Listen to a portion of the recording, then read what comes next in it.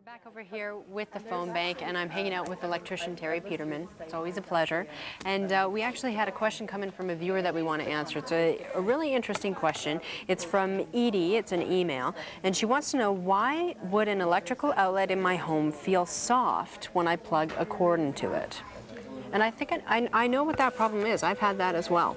It probably just boils down to the outlet is wore out. A number of reasons could have caused that: excessive heat, overuse of that outlet. So basically you're talking about a 49-cent item, so the best thing to do there is just change it.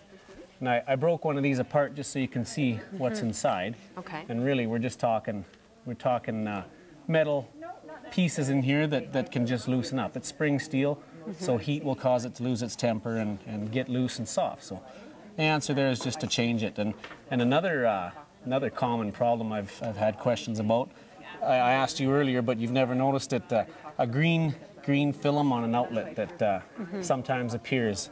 And that there is actually just caused by grease. There's an electrical grease that they put inside the outlet just to help the plug slide in and out easy enough.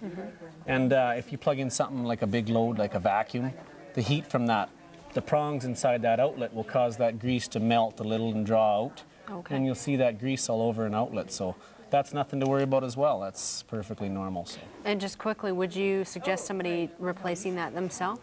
As long as you shut the power off, follow all the safety rules that are on our website. If you go into www.electricalonline.com, then you should be okay. Follow the safety rules, make sure the power's off. It's an easy job to do at home. Perfect. Terry, thank you so much.